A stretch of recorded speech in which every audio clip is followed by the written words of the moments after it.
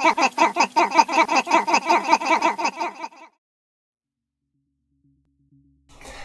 hello, my name's Ollie and this is Bookdraw. For those of you who don't know what Bookdraw is, it's just I enjoy making images out of queer fiction. So I've been away for a couple of weeks because I've been on holiday, so forgive me for not creating, uploading. So the book that I'm reviewing today is by Sara Farizan, and it's If You Could Be Mine.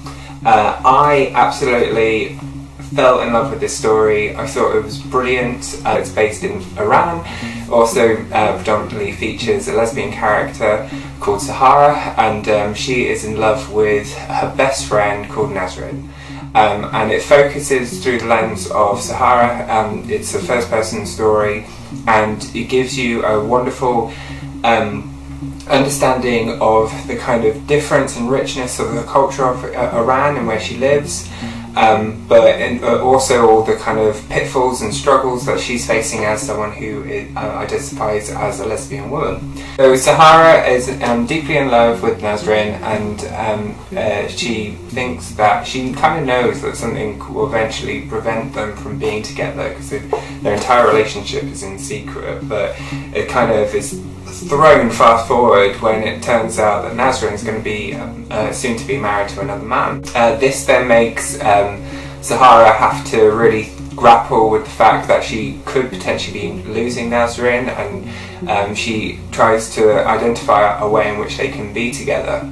And through going to a party and meeting her first transgendered woman, Paveen, she discovers that there is a possibility that she could legitimately be with Nasrin by having a gender reassignment, which sounds massively extreme, especially from the West, but in terms of over in Iran, it's actually more socially acceptable to be transgendered than it is to want to be with someone of the same sex. So and part of that, I think, is because in terms of the state and religion are joined in terms of from previous revolution, and that has made certain laws a lot more stricter, and the penalties against them are really extreme. I mean, in terms of the background to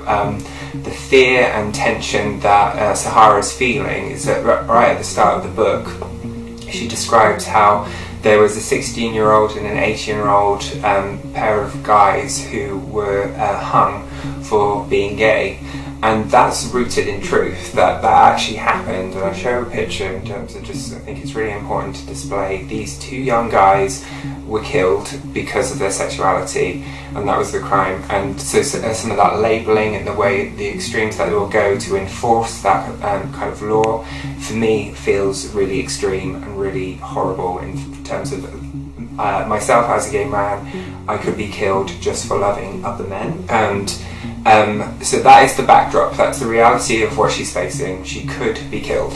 If Sahara was even just to continue having an affair with Nasrin once she was married, the penalty for that could be being stoned to death. So not great options for her. However, silver lining, she could change her physical identity from a woman to a man, and then as a man she could try and marry Nasrin before she gets married. But that's like her only kind of option that she can see. It is against the law for people of the same sex to fall in love and be together. That makes it an entirely perceivable option for some people, that they might want to go down that route in order to be together. It really is much of a focus on her relationship with Nasrin as a woman, but also as a best friend, and you get the sense that Sahara is really sheltered and isolated because it's all secret and coded, though her cousin is aware, and later on other characters kind of reveal that they have an awareness, which you can kind of understand given the circumstances that it's illegal to behave like that. So there is this kind of mask or veiled perception of how a person will present themselves and not be their most authentic self, because by law they have to be that way, they have to be concealed and they have to be hidden. Alongside those aspects, it also touches on other areas in terms of just the cultural differences. I mean, it goes from small things like drinking a cup of tea, so in terms of very traditional English way might be to drink it with a slice of lemon or a bit of milk, but in terms of in Iran, you'd hold the sugar cube in your mouth, and that would provide the sweetener as you drink the tea, which I thought was kind of a great idea, apart from all the hidden calories, but quite like that, the sugar cube in your mouth.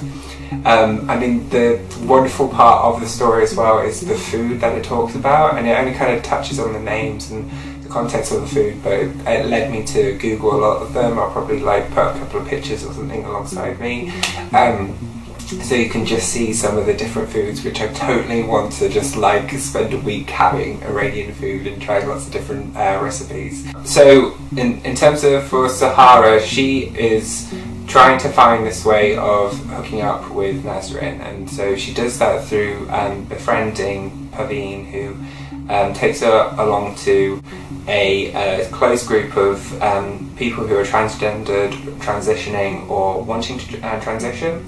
That's her kind of gateway into that world, and what's really interesting about that is it provides several different lenses in terms of voicing their motives and how they identify as individuals, and it helps grapple with the reasons why they want to transition, which is very complicated. And I like the fact that it did give several voices. Farizan does give several voices within that dialogue. So I actually wrote this while she was on the tail end of her university course, and she wrote it initially not thinking that she would ever be publishing it. It was just something that she wanted to do. She was writing it as an own voice. She was very explicit in the talk, which I add as a link below, saying this is just a story, it's not everybody's story, it's not, and she's very aware of her being someone who's kind of grown up in America, didn't really spend any time in Iran either, and she's also aware of how the voices within the book, I mean, this is predominantly a lesbian novel, a lesbian love story, but it does highlight some of the trans-related issues, and she's very aware that she doesn't want to be claiming a voice on them. And I think she did a pretty reasonable job of it. What I also thought was really smart about this book as well is in terms of every part that it references the Quran, it only does so in terms of its legal impact. So it's not kind of, it's not bashing religion in any way, it's just demonstrating the impact of combining law with religion and how that's impacted on other people's lives, such as the 2 kids who got hung. But it does touch on those issues when you combine religion with the state and how those laws can alter the entire lives of people there. And she talks about how before the uprising there were people in bikinis, and that's all Nasrin's actually interested in, because now they're all fully clothed and not able to reveal any part of their bodies, and why the person who wants to transition is supported because there's nothing written in the Quran which goes against it, and that creates direct conflict with people within the trans community and people within who love someone of the same sex in this book. So, in general, I just highly recommend her as a writer, someone who you're going to be captivated by. Yeah, I just highly enjoyed it. I think that's probably enough for me for now. I hope that you enjoyed this. You can check me out on Twitter and Instagram for images and for general quotes around the work. You can check me out on Facebook for that. If you want to contribute, if you've got some LGBT fiction, queer fiction that you're interested in and you want to share, please share it with me. Tag me in it and upload it. I use the hashtag Bookdraw. It'd be great to see you participating in it. Thanks. Bye. Subscribe!